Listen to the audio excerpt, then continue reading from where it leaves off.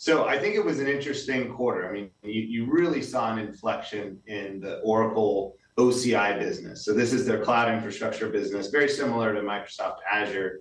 That growth rate on that cloud business is accelerated by over 20 points versus last quarter. Keep in mind, a lot of cloud businesses we're seeing are still continuing to slow. So this was a huge change relative to what we saw last quarter.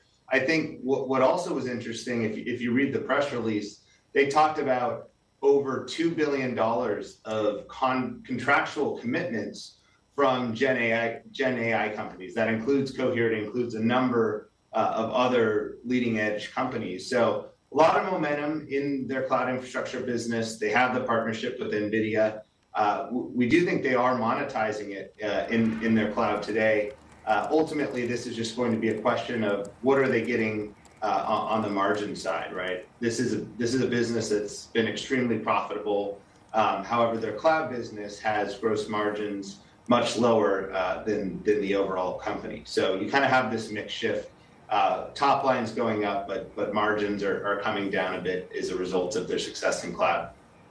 Tyler, now you basically mentioned that their own cloud business is in a sense comparable to Azure, but just for the people watching, how would you quantify that in terms of where Oracle is right now and where the likes of an Azure or even an AWS is? Because from everything you look at, it does suggest that they're far behind. So the question I would ask you is, can they make enough incremental progress in growing their market share, or eventually they're just going to get squeezed out?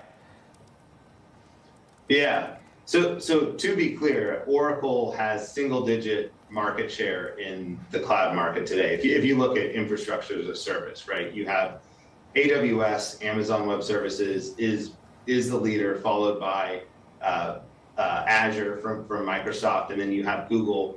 And then Oracle is there, in fourth or fifth, depending on how you measure it. Now Oracle's business, again, the growth rate has been very impressive. We're talking over 70% growth on their infrastructure business this past quarter. So, by definition, they are gaining share. I don't think anyone would argue that they're going to overtake Amazon or overtake Microsoft Azure.